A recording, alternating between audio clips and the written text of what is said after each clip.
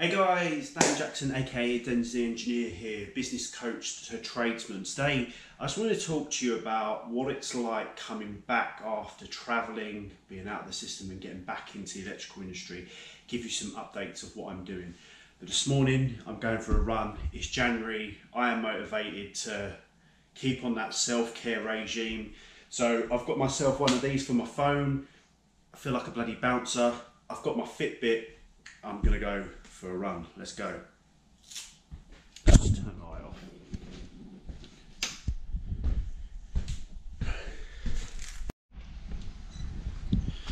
I've just realised it's bin day.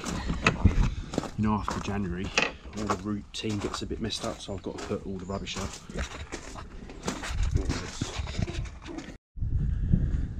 It's a pretty muddy track, and I'm going down by the sea, so I'm going to get pretty messy, and it's pretty nippy today. I've got some training to do and there's a reason for it, so I'm going to start running now.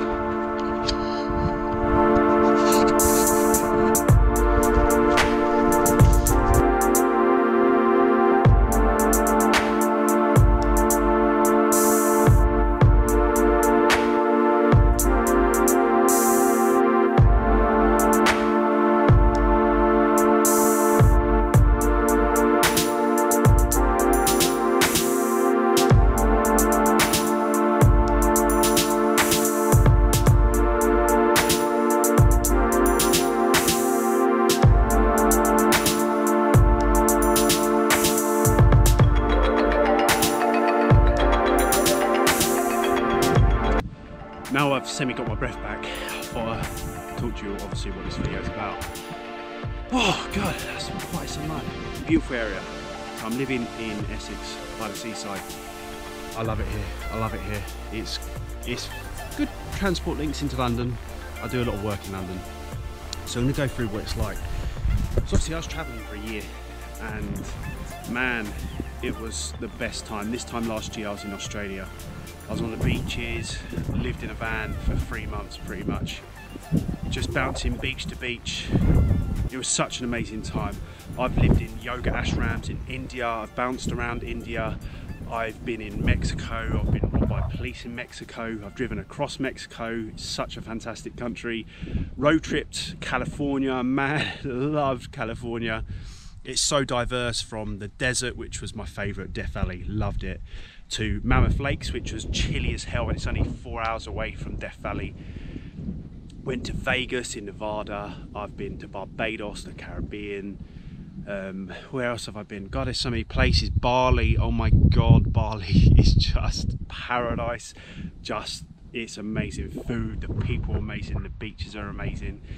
So yeah, I've had a good time and come back to England during the summer. It was tough, and me and my wife, we actually split up and we come back for a bit of stability, obviously to crack on with some work and go on to the next chapter.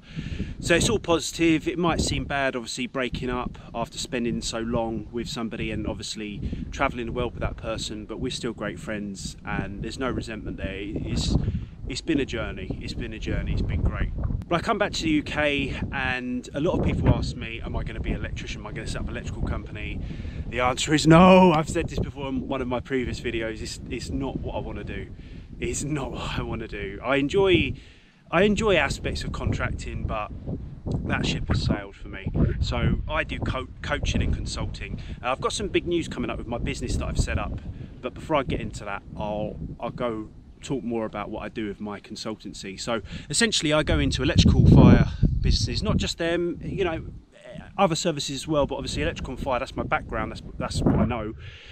And I help them develop their business, and it could be marketing, it could be management, it could be leadership, it could be structuring, it could be operations, it could be creating software to help things, processes that are quicker and more efficient. It's so many different things. I work for one main company as my biggest client, but obviously I've got multiple different clients. Some people use me just for an hour a month, some people want my services, they want a day, some people want 10 days, you know. I also do freelance writing, all to do with the trade that we're in, so you know that I do that. I really enjoy writing. I'm not the best, I was never the best at English language and literature, but do you know what, it just shows that if you want to do something and you put your mind to it, you can do whatever you want to. And so, you know, I get paid for writing. That's crazy. People also want my technical knowledge, so I do a lot of fire alarm design and commissioning. If people want that doing, I will do it. So that's what I'm kind of doing, but really my business is being launched soon. I'll talk to more about that in another video, so I'm going to do a big launch about what that is all about. So it's been tough coming back because I was living like a hippie lifestyle, literally. There's two sides of me, hippie Dan and machine Dan. And the hippie Dan in me just loved just not doing a great deal other than being surrounded by nature, similar to this, but obviously very different in much warmer climate, and just enjoying life. And I've worked my absolute arse off since I was in school, and I know we all have, but I've worked so many hours, I've worked so hard, and I just needed some time out. And man, that really gave me the reboot, the refresh. And I think it's really important just to, if you're having a few problems in life, just to kind of stand back. And it's really difficult when, especially in contracting, you're in this operational cycle where, and it's the same as businesses, they're so busy of getting the day-to-day stuff done, they don't really plan ahead. They don't reflect on what's happened, and they don't really plan ahead because they don't have time. And it's the same as what happens to us in life as well. We're just in this big cycle, and it's really, really difficult to get out of. So I'm really grateful and feel blessed that I've been able to do that and had the experience that I have. And I'm young, like I'm 32, so I've got a lot in me. I've got a lot in me to do what I want to do, achieve what I want to achieve. And I ain't got anything to prove anymore, guys. Like it used to be like almost like a tick box thing in society. Get a house, get a cat, get married, get a business, sell the business, travel the world. I've done all that shit. I've done it all. So I've got nothing to prove. I'm just plodding along. I'm concentrating on my children, on my work, and just enjoying things like this. Like I've got this whole day just to chill out and do what I want to do. I've got a few tax things to do, which obviously are important, which I couldn't get done this week. But other than that, I'm doing some exercise and just enjoying today. I'm probably going to go to the cinema later. So my whole outlook is very different, and I really encourage anybody to go travelling if you have the opportunity, or make yourself the opportunity. I know a lot of people say to me, you know, that's never possible for me. And okay, some life circumstances it might not be, but others, like, stop procrastinating, just fucking get off your ass and do it, man. Like, it is so good. And I think I've come back a new person. I'm different. The way I see things is just so different. I've made so many new friends, and I believe I can do anything I put my mind to. When you're in a situation when you've got kids and you're traveling the world and you're going across Mexico and you're hearing all this stuff, how dangerous it is, and it is dangerous, but you realise you've done it, you've achieved that, and you've done things that most people have so much fear. Fear just prevents us, it blocks us from getting on. And Jesus Christ, like me and my ex, we just want to do what we want to do, and we make things happen. And I'm so pleased I've got over that barrier in life of that whole fear factor. I'm so pleased I've got over that. So I'm just I'm in a good place. I've obviously, with the separation, there's been some ups and downs. There's still ups and downs in life. I'm not going to pretend everything's rosy, because it ain't. But generally, when I wake up in the morning, I can feel refreshed. You know, each morning's a new day, and I can just crack on with what I want to, and I know I can achieve what I want to. I'm no stranger to hard graft, and any tradesman out there, like, you know what hard work is, you know what it's like, you know what hard graft is, using your hands, using your body, you know that, you know you can do that. But it's time to put your mind to something as well. When you focus your body and your mind in something, honestly, what you can achieve is incredible. And I love hearing stories from people as well who have just do what they like. They're in a bit of a rut, and they just get out of that, and they just do what they want to do, and it just makes them happy. Just happiness is more important to me. Success is happiness rather than money, and it used to all be about the money. And I'll tell you a little story now about money.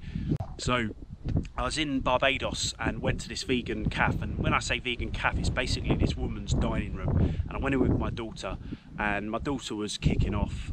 She was having a bit of a rough day, so managed to calm her down.